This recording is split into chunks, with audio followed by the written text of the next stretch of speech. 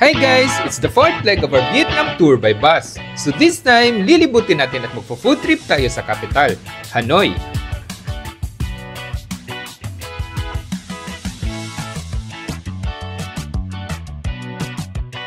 Hanoi was established in 1010 and serves as a cultural hub of Vietnam.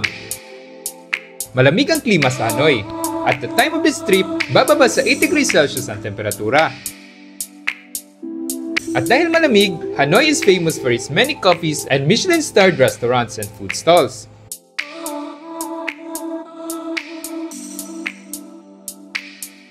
Offering noodles at iba pa.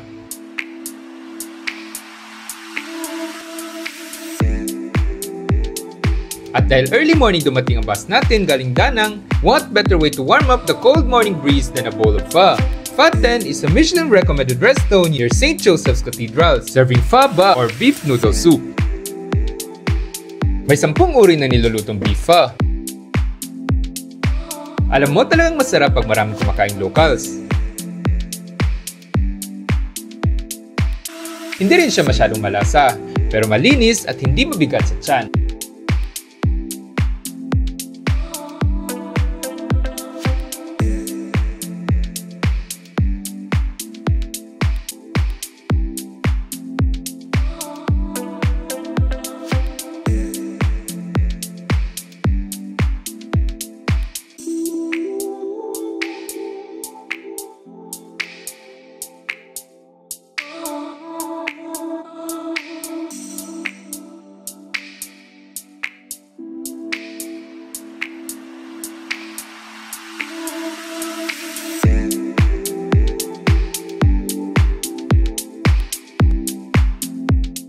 Next up, St. Joseph's Cathedral.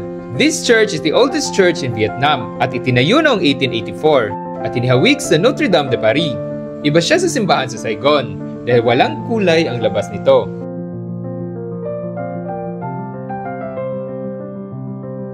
Gothic ang style ng simbahan at gawa sa granite ang dingding nito sa labas. Pwedeng pumasok mula sa gilid. Meron ding tour groups na pwede mong kunin para mas alam mo ang history ng simbahan.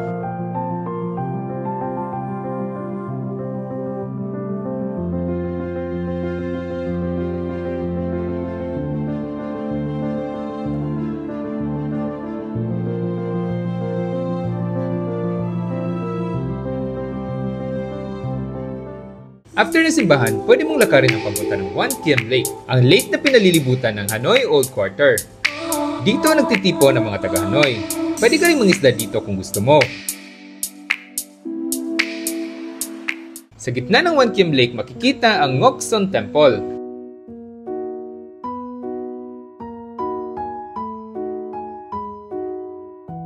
Para makapunta ka rito, kailangan mong kumuha ng ticket sa booth na ito sa halagang 70 pesos.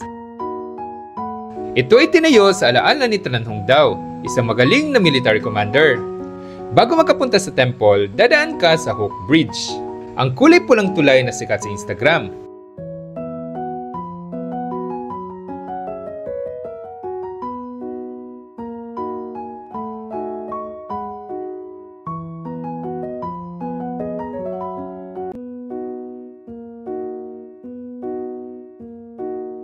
So this is Ngoc Son Temple.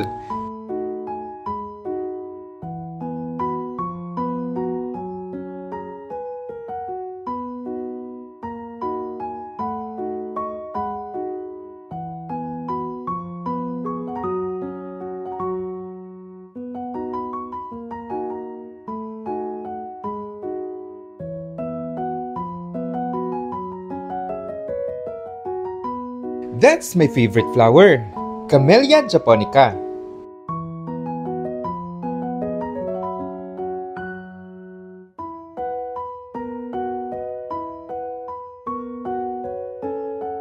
And that is another variety, Pink Parade. Ganda, no? Yan si Kurwa, or great-grandfather turtle. Isa siyang swing-nosed soft-shell turtle na naninirahan sa One Kiem Lake. Sinasabing 100 taong gulang si Kurwa nang namatay siya. Pinangangambang si Kurwa na ang pinakahuling bagong sa One Kiem Lake. Ayon sa alamat, may mahiwagang espada sa ilalim ng lawa na binabantayan ng mga pagong.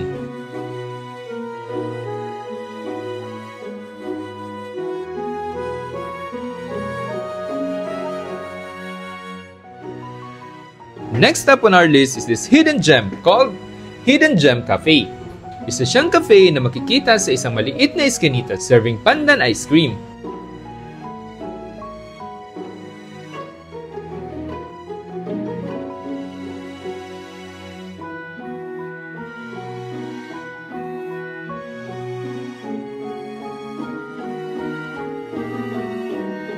Also, try their egg coffee.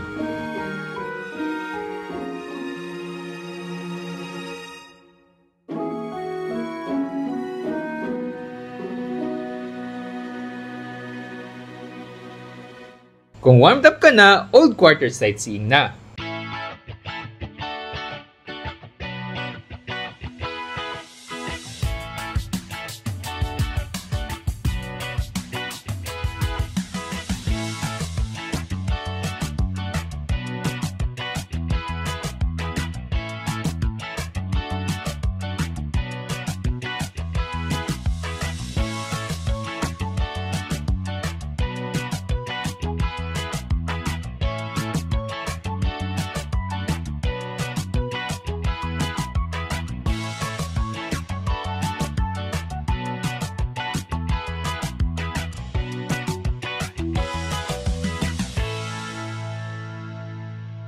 Isa rin sa dinadayo sa Hanoi ang Train Street. Train Street is located outside the old quarter. Maraming spots kung saan pwede mong ma-experience ma-sideswipe. Pero I chose this location dahil walang pulis. Maraming coffee shops and restos kung saan pwede kang kumain habang naghihintay kang masagasaan.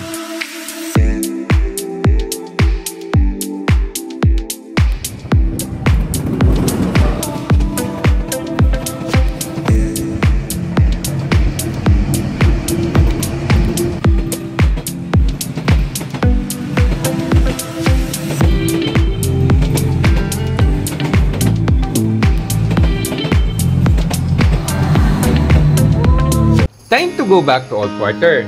At dahil food trip tayo, next destination natin ang pinakamasarap na pagkain na tikman ko, ang Bún Chả Hanoi, served here in Bún Chả Huang Yen.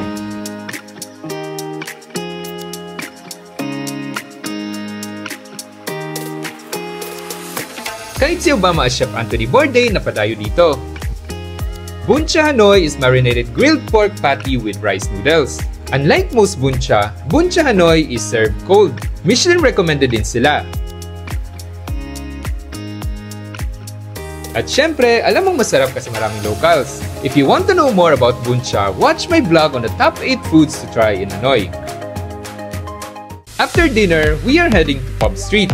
Hanoi is famous for serving the most affordable beer in the world. And Pub Street is where it all happens. Stay up a little late and enjoy a little clubbing.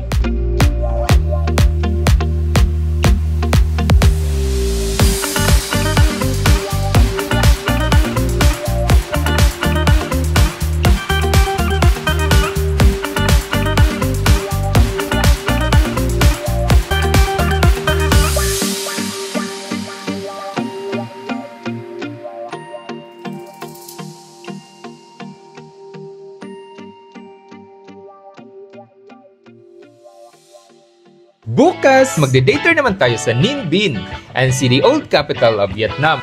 Kakain tayo ng kambing. Aakyat ng bundok at mamamangka at mamamangha sa ganda ng Ninh Binh.